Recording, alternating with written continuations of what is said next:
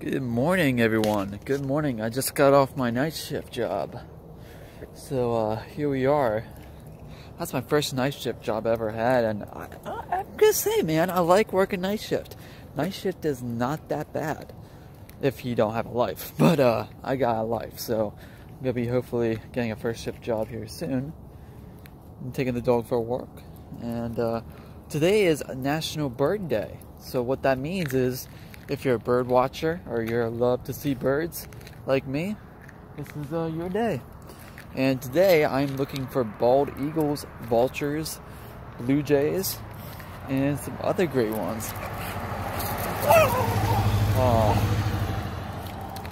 I love birds. Now, where I live, back there, the vultures sleep at night, and then the bald eagles are just over this horizon back here.